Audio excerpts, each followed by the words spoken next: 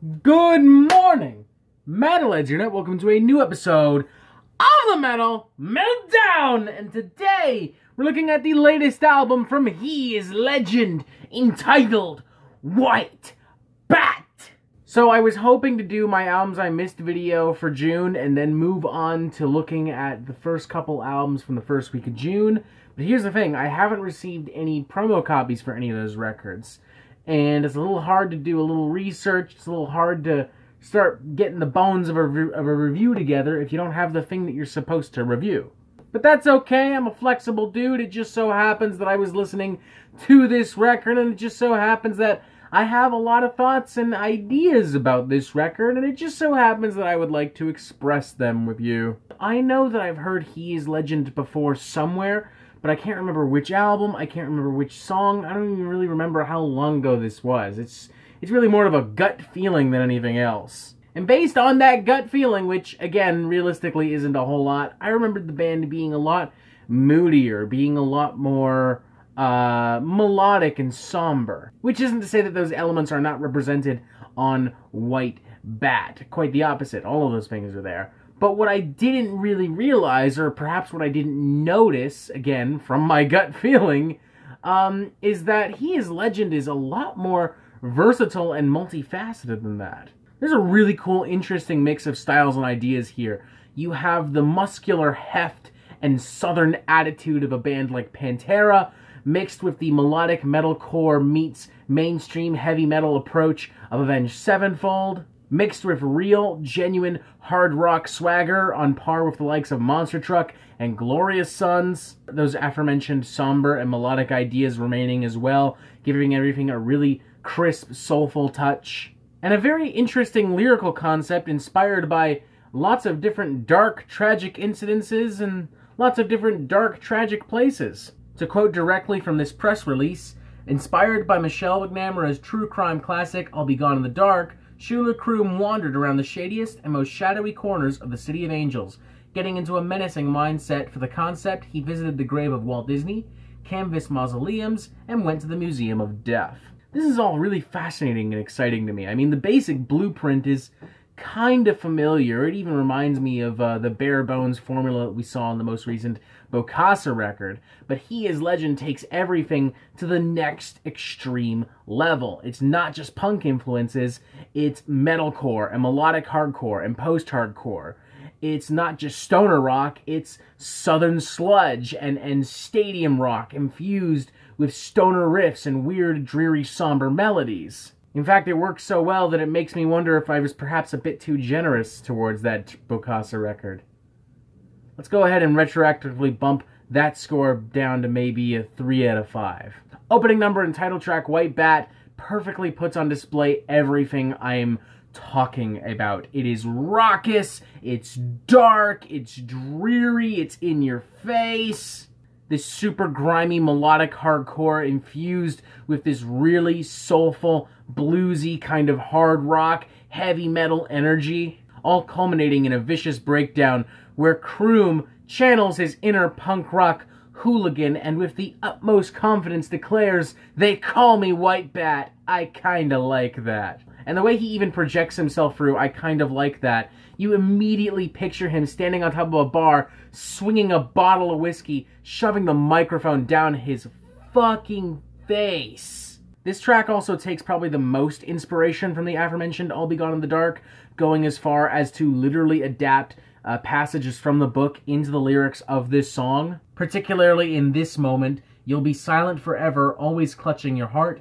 You'll be silent forever, I'll be gone, gone in the dark. You'll be silent forever, I'll be gone, gone in the dark." Words first spoken by the murderer in that track, making this all the more spooky without detracting from the catchy, engaging energy. And that sly, almost bloodthirsty kind of punk rock spirit transitions quite nicely into the next track, Burn All Your Rock Records, which is also one of my favorite tracks on the record. The opening verse has all the oomph and confidence of a really great monster track stadium rock song, accented by a delicious fucking guitar riff that escalates in and out of the forefront of the sound, transitioning into some really great, fun, melodic hardcore jams. And while the rest of the record is typically dealing with darker themes and ideas, here He Is Legend lyrically is probably having the most fun on the entire record, basically spiting out anyone over the age of 40 that would dare complain about music being too loud or music was better back in my day.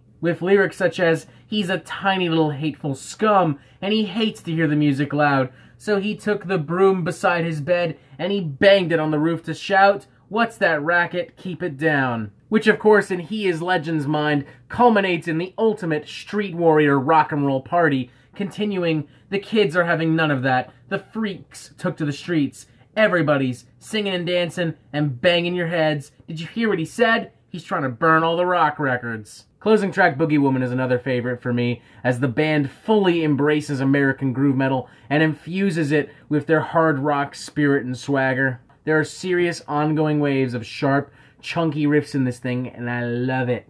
And there are a couple tracks sandwiched in between all of this that are really progressive and showcase a lot of interesting ideas within a pretty short amount of time. Take, for instance, Taking Shelter, which at first kind of sounds like it's going for this classic blues rock kind of drawl with classic southern vibes, before escalating into this sludgy melodic banger that honestly kind of would fit on one of the early Mastodon records. Or a track like Resistor, Resist Her, which plays on a lot of different sonic contrasts to create really powerful moments, and it makes all the hooks all the more cathartic and impressive. There are some moments where I think the aforementioned Avenged Sevenfold influence takes over a little bit. There were a couple moments where I kind of had to ask myself, are we sure this isn't M Shadows doing a guest spot or something? It only pops up a couple times, but it is something I noticed nonetheless, and it did take me out of the moment while listening to this record. And then there's just the simple fact that some songs really just don't hit as hard as others.